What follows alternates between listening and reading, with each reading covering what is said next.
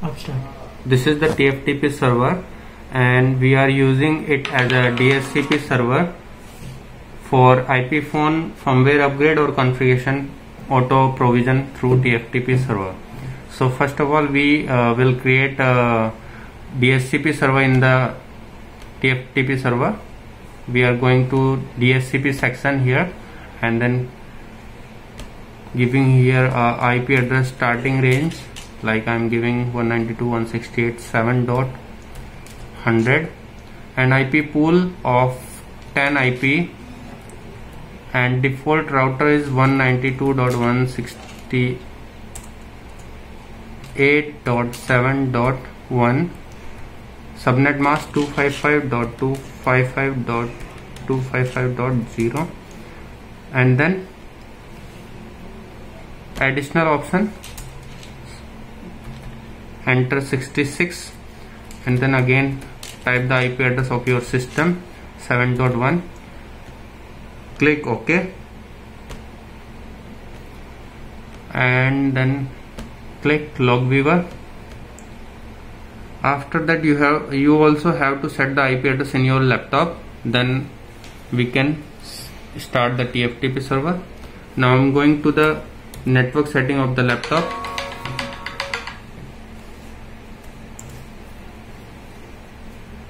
Okay, now I'm setting the IP address on LAN port,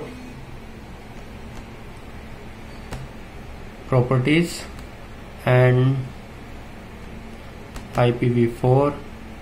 Use the following IP address. So I am giving the IP address 192.168.7.1, which I have given in the TFTP server for DHCP server, and default gateway IP I am leaving it blank. Click OK, and close it, minimize it, and now we have to put the firmware of the IP phone in its root directory of TFTP server.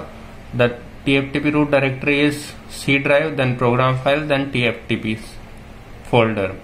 Okay, now I am copying the firmware file of grp2601 in the root directory of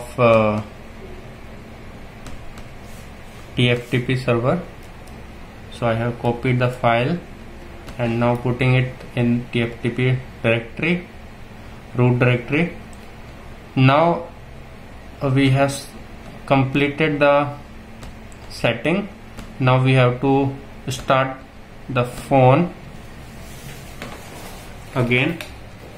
So I am restarting this phone.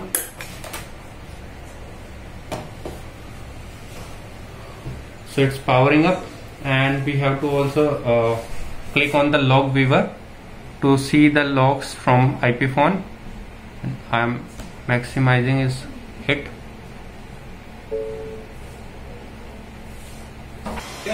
Now you can see the logs here.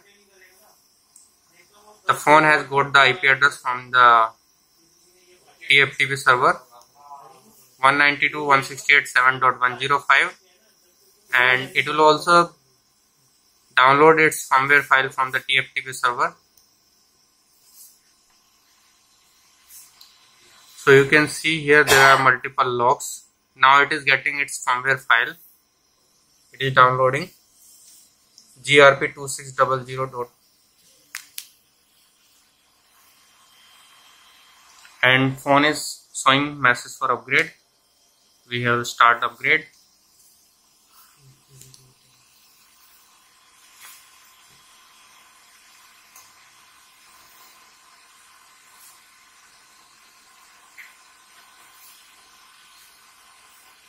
Now the phone is restarting automatically. You have to wait the phone to get the firmware file from TFTP server.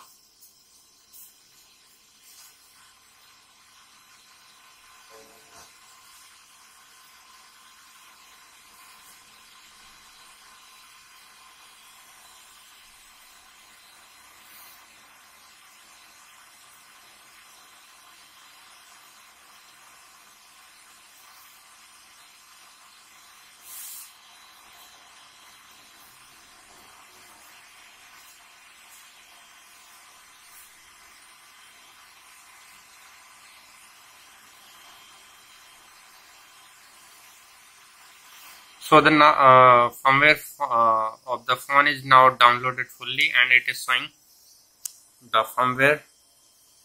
Current version is 1.0.1.52. So this is the procedure how you can configure or upgrade your phone by putting the configuration file or firmware file in the TFTP root directory of TFTP server. Thank you.